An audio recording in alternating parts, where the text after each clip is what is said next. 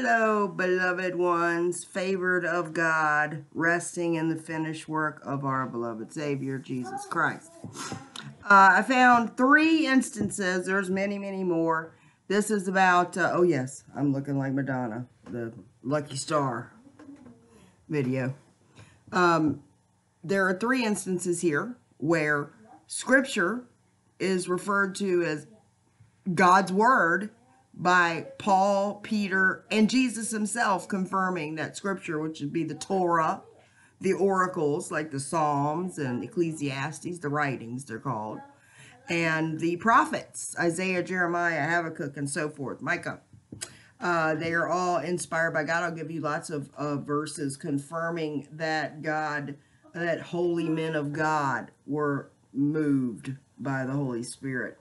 And that's why you'll see, I believe, 44 different writers in 66 different books written over thousands of years, yet they all work together. And there's a song we sing in church that says, if you find something wrong in the Bible, there's something wrong with you. It means you're just not reading. First of all, you better have a correct translation.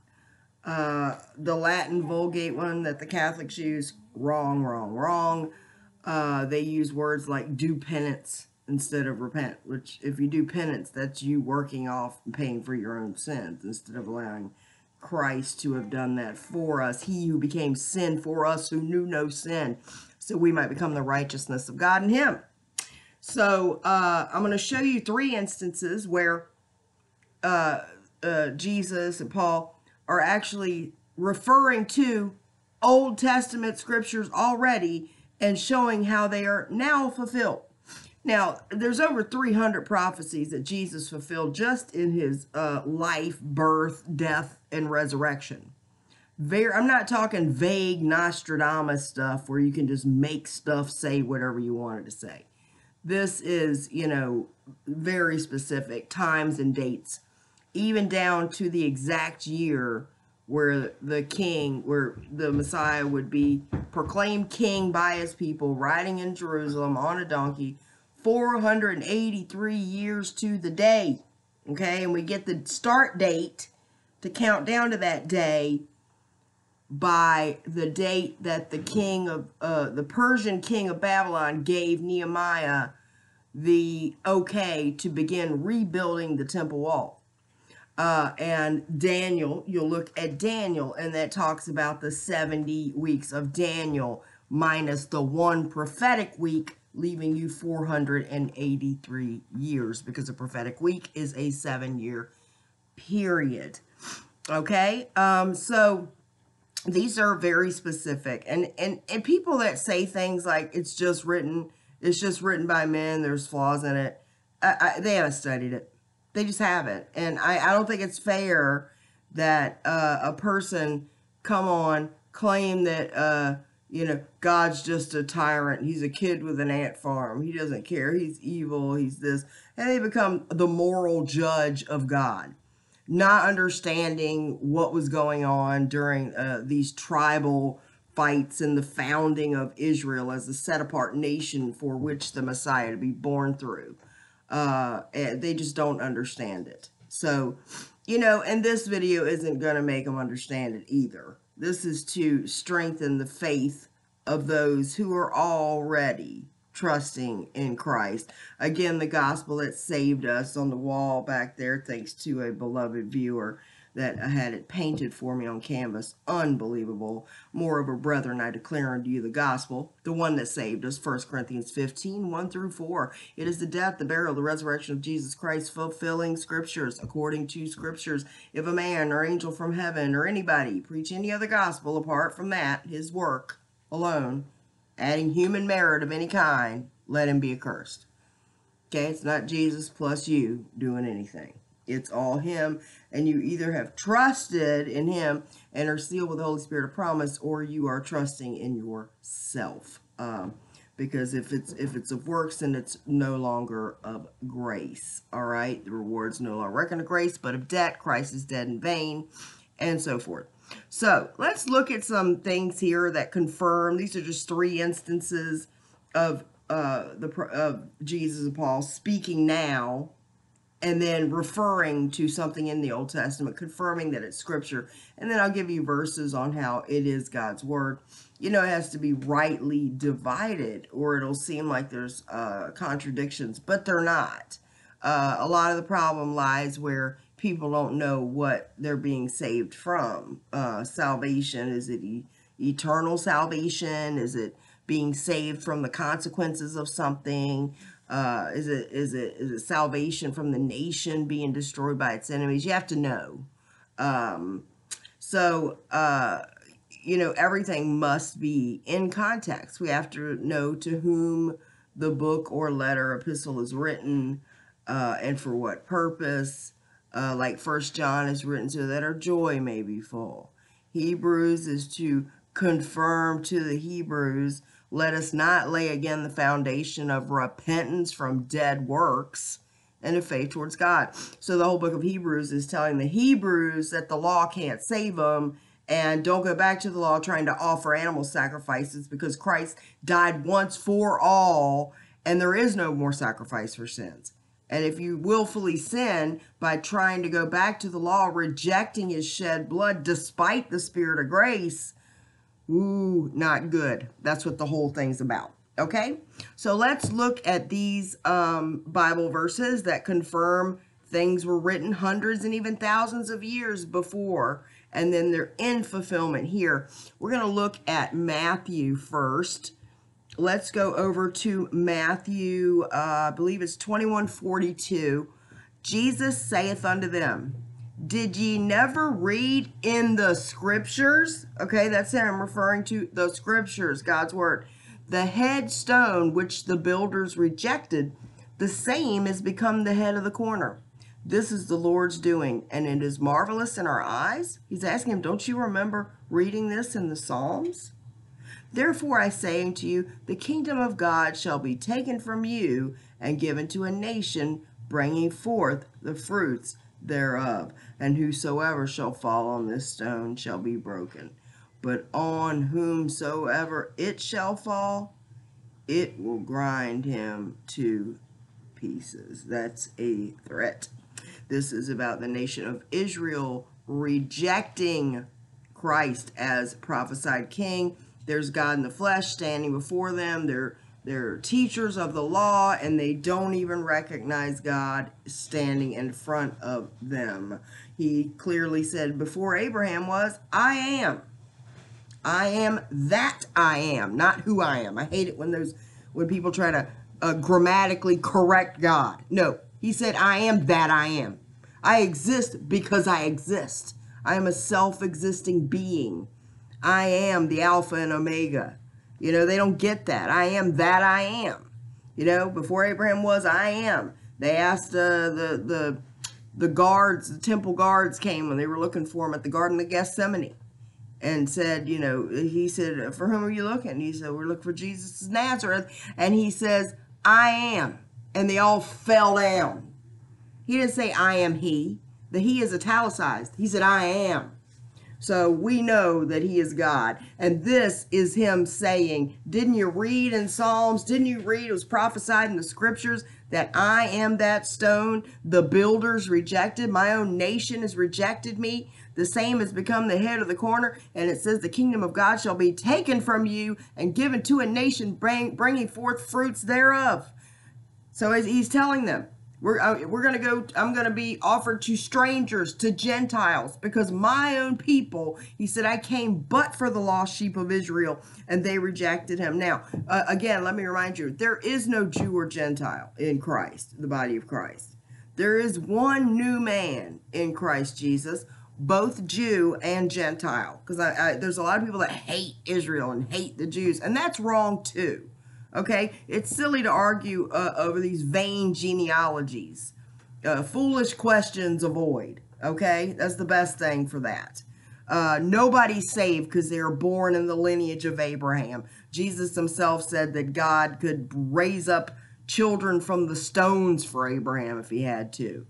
Okay, but it was a holy nation, a set apart nation. That the Messiah had to be born through, and he was a promise made, and And even when we believe not, he abides faithful, can't deny himself. When he makes a promise and a covenant, he keeps it for his own name's sake, okay? So we've heard what he says. Did you never read in the scriptures, the stone which the builders rejected, the same has become the head of the corner? This is the Lord's doing, and it's marvelous in our eyes. Now let's go over to Psalms 1:18-21. I will praise thee, for thou hast heard me, and art become my salvation. He is our salvation. This is what I get so excited. And once you've trusted in him, you love him, you want to live for him. Like something happens for you when you know you're eternally secure. Nothing's gonna, you can't go to hell if you bought a ticket and wanted to go. You can't, because he's kept you, he keeps you, he begun a good work in you, he's gonna complete it. We're unfinished here. He's gonna finish this. All right, here's where he confirms what he says in Matthew. The stone which the builders refused is become the headstone of the corner. This is the Lord's doing. It is marvelous in our eyes. And then let's listen to what Jesus said again. Jesus saith unto them, did you never read in the scriptures, the stone which the builders rejected, the same has become the head of the corner? This is the Lord's doing, and it's marvelous in our eyes. Let's hear it in Psalms. Verbatim. The stone which the builders refused has become the headstone of the corner. This is the Lord's doing. It is marvelous in our eyes. You see, it's so accurate. Written by probably King David over 750 years before Jesus's birth.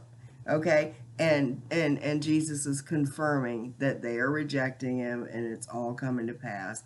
And it goes on in Psalms to say, this is the day which the Lord hath made. We will rejoice and be glad in it. That used to be one of my favorite songs by the Bill Gaither Trio when I was a little girl. Remember, this is the day that the Lord hath made. We will rejoice and be glad. Do you remember that? It was wonderful. It says, save now, I beseech thee, O Lord, I beseech thee, send now prosperity. Blessed be he that cometh in the name of the Lord. We have blessed you out of the house of the Lord. God is the Lord which has shown us light. Bind the sacrifice with cords, even unto the horns of the altar.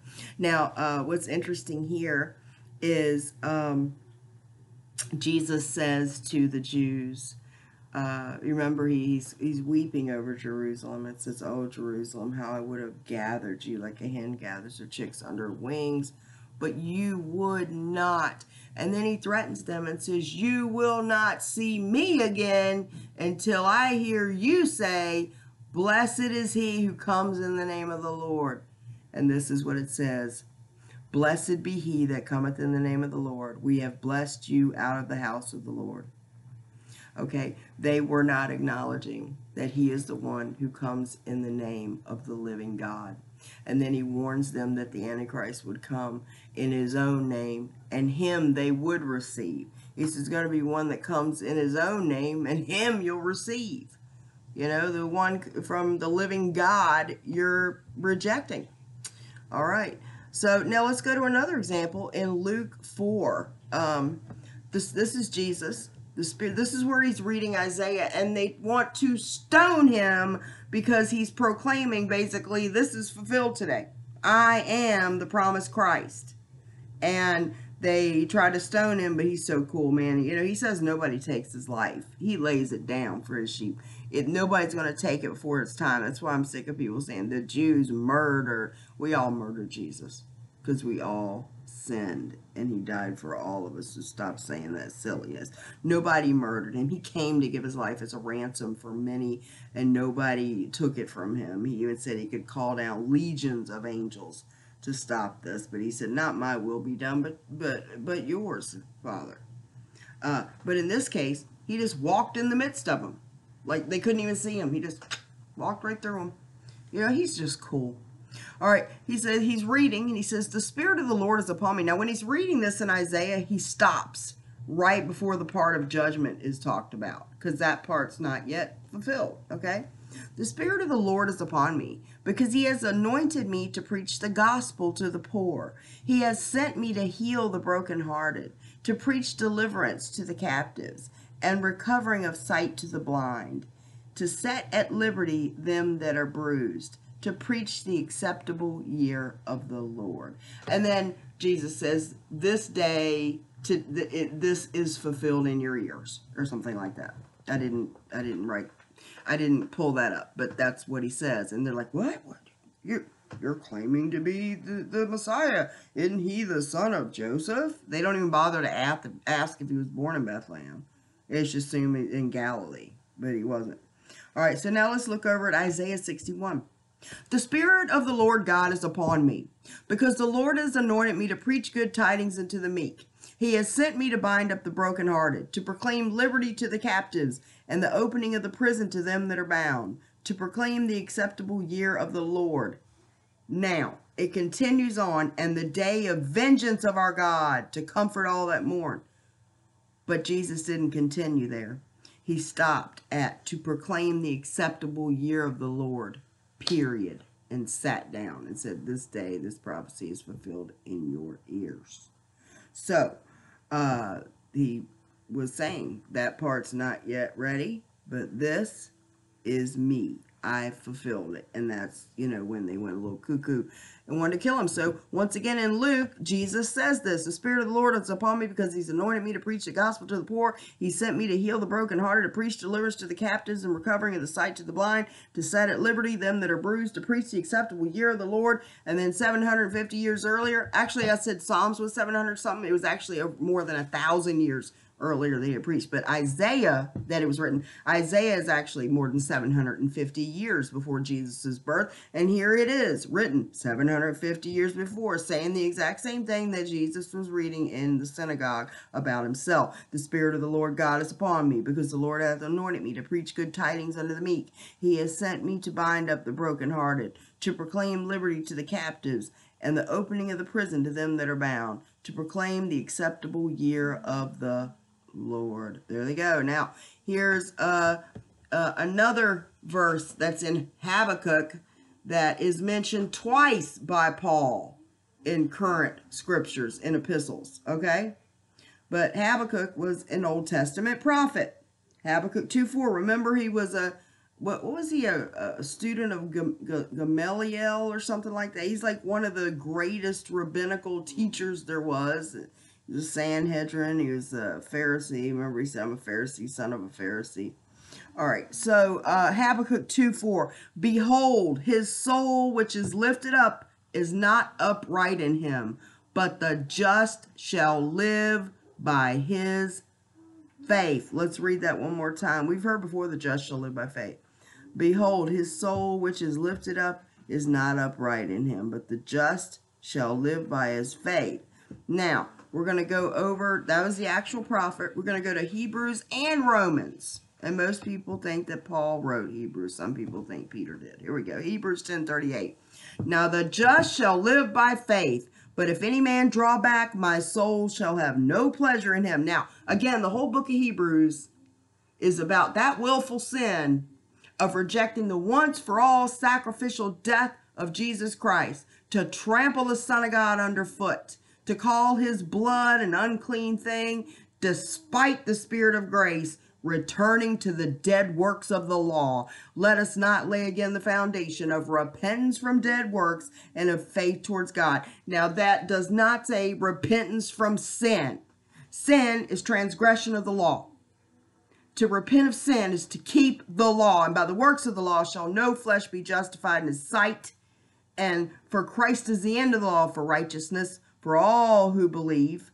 And salvation's for him that worketh not, but believes on him who justifies the ungodly. His faith is counted for righteousness. Why? Because the just shall live by faith. He became sin for us who knew no sin, so we might become the righteousness of God in him by faith. We simply rest in what he did for us, as it says in Hebrews. We who have believed have entered into that rest. Okay? We have a license to rest, people, not a license to sin. It's so silly. Just because you become God's child, you are born of God by simple trust in what Jesus did for you, which is believing the gospel, and you remain his son forever, no matter what wicked, terrible thing you do, because you will be chastised. You can suffer loss of reward, like in 1 Corinthians 3. You can die early. You will lose testimony, witness, fellowship, all kinds of stuff, but you will never lose salvation. Why? Because salvation is a free gift. Eternal life is a free gift, and people hate it. You know, it doesn't mean just because you were forever going to be saved no matter what because you've trusted in Christ. He writes his laws on your hearts. You're going to be chastised. He does not judge us. He doesn't judge us at the end like those who don't believe. It says the Holy Spirit will come and convict us of righteousness. All of us who have right standing with God. We're the righteousness of God in Christ Jesus. Of sin, the world of sin, because they would not believe. And of judgment, because the prince of this world is judged. So it tells you that. All right? We've got to get this straight. We get saved by rest and become just as we are to God. The gospel, again, 1 Corinthians 15, 1 through 4. We come to him. We go, you died for me. You were buried. You rose again on the third day. Your standard is perfection, and I can't reach it. I fall short. All have. Okay? And so I'm going to look to you and what you did for me on the cross for salvation. And that's it.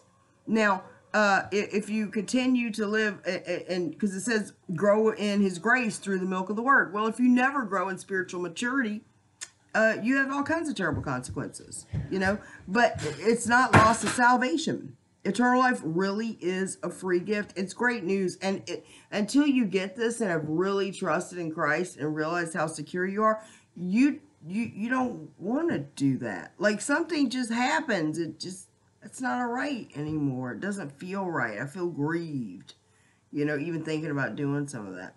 But you're going to struggle against the flesh like forever. I mean, we all do. I really just want people to get this. All right, now, again, Habakkuk is talking about how the just shall live by faith. You know, because without faith, it's impossible to please God. Now, in Hebrews, it confirms it. Now, the just shall live by faith, but if any man draw back, my soul shall have no pleasure in him. Draw back from what? Draw back from God's grace through faith into the law. Because he's talking to Hebrews. If we sin willfully after that, we receive the knowledge of the truth. There remains no more sacrifice for sins. Now, I'm so sick of these people using that verse. See, if you sin on purpose, willfully, you used up the blood of Jesus. Oop, no more sacrifice for sins. That is the stupidest, worst, out of context verse. And the book of Hebrews should give you security and joy about how Christ died once for all. And he's perfected forever them that are sanctified. Sanctified means declared holy, set apart by God for God, by his blood, freely by his grace. You're sanctified by his blood. Remember he said, such were some of you, but ye were washed, justified, sanctified. Okay? Because it's God who does it all. He gets all the glory, people. That's the good news of the gospel.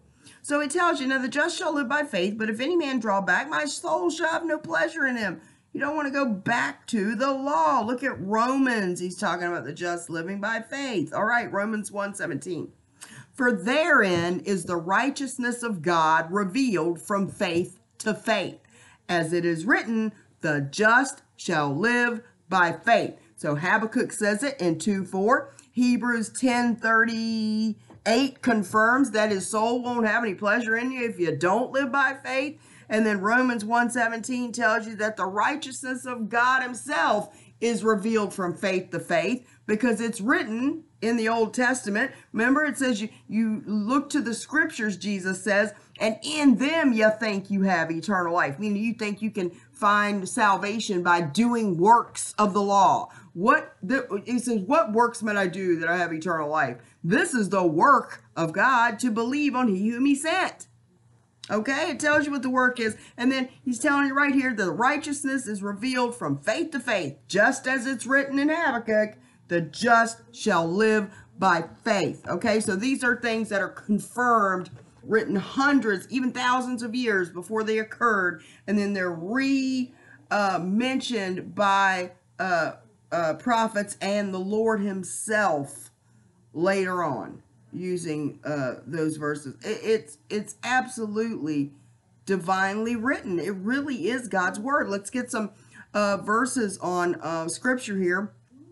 Hebrews 4:12. For the word of God is quick and powerful and sharper than any two-edged sword, piercing even to the dividing asunder of soul and spirit and of the joints and marrow, and is a discerner of the thoughts and intents of the heart. Now this amazes me. I did a video the other day.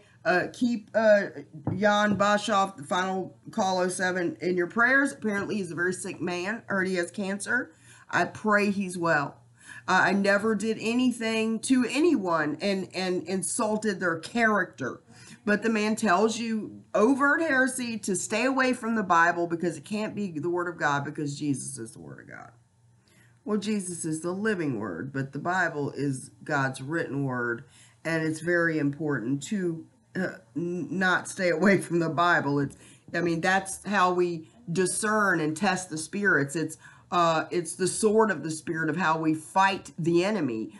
Jesus fought the devil using the word of God quoted at Satan. So it's really silly to say that the Bible is idolatry. So I had to speak against it. And in that video, I gave you tons of verses where God's word itself clearly tells you it's God's word and why it's God's word. Nevertheless, there's tons of prophecies that were fulfilled, and that should show you that is a supernatural book. Okay, also it says it's a discerner of the thoughts and intents of the heart. When someone reads scripture and all they see is God's wrath and sin, it shows you what they're focused on. They glory in the flesh. Their view of God is that he's just, mean and wrathful, and they don't see grace anywhere.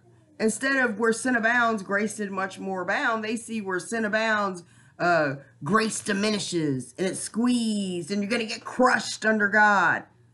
And no wonder there's so many atheists. If that's the God you're presenting him, our Father loved us so much that he gave his only begotten Son. All we do is believe in him, put our trust in what he did for us, and we'll never perish but have everlasting, eternal life. That's amazing good news, amazing grace. I don't know what happened with this gospel, how it got so convoluted. He said, I marvel you're so soon removed from he who called you unto the grace of Christ unto another gospel, which is not another. But there be some that come in and trouble you and would pervert the gospel. He says, I marvel you're so soon removed from the simplicity that's in Christ. And Paul tells you, I come to you knowing nothing but Christ and him crucified. Because he knew the works of the law and he counted it all dung. It was worthless, couldn't save you. But Jesus flat out said, you seek the scriptures, and in them you think you have eternal life. But they are which testify of me. Okay, all of those prophets, the law, all fulfilled. He has taken away the enmity written in the ordinances against us, written in stone. Okay. The enmity that was against us in the Ten Commandments has been removed because Christ not only took the wrath for us breaking God's perfect, holy, just law that none of us could keep enough to be perfect, just, and holy, but he fulfilled that law. He said not one jot or tittle will be removed till it be fulfilled. And it was fulfilled. You see, that's why Christ is the end of the law for righteousness for all who believe, because he fulfilled the law on our behalf. Just through the failure of one, the sinning of one man, Adam, all die, all perish. Through one man's obedience, Christ Jesus' obedience, all can live. We just simply rest in him. It's his righteousness, his obedience. It's like they think Adam's more powerful than Jesus or something. So anyway, I've been rambling on. It's a long video. All right, 2 Timothy. So anyway, that gives you the thoughts and discerning of their heart, doesn't it? They don't see grace anywhere. 2 Timothy 3:16. All scripture is given by inspiration of God.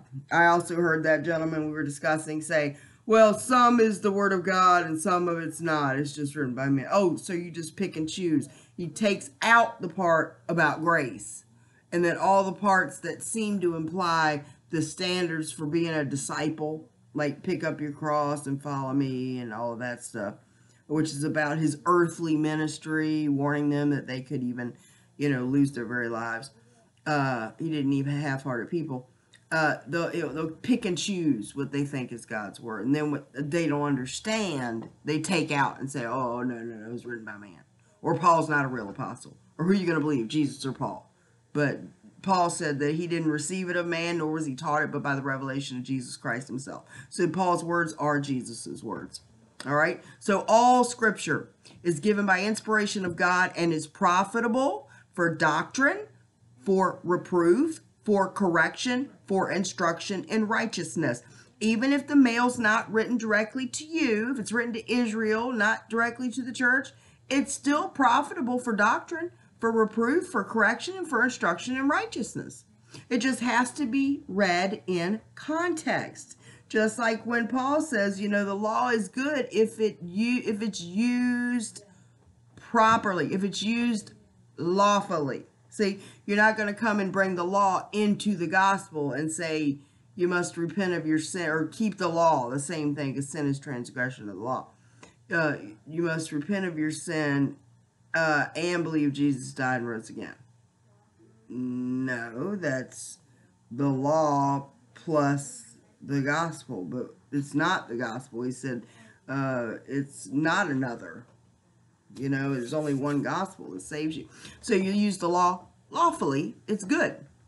It's good, perfect, just, holy, righteous. But it can't make you perfect, just, righteous, and holy. Okay, only the blood of Christ can, and his imputed righteousness.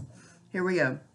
Matthew 24:35. Heaven and earth shall pass away, but my words shall not pass away. Proverbs 4:20. My son, attend to my words. Incline thy ear unto my sayings. Proverbs 30:5-6. Every word of God is pure. He is a shield unto them that put their trust in him. And that's two things. Jesus is the word, and he is our shield.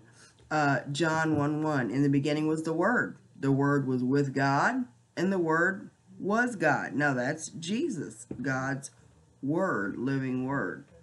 Now, let's see. Psalms 119. Thy word is a lamp unto my feet, and a light unto my path. Let's see. Isaiah 40:8. The grass withereth, the flower fadeth, but the word of our God shall stand forever. John 12:48. He that rejecteth me and receiveth not my words hath one that judgeth him.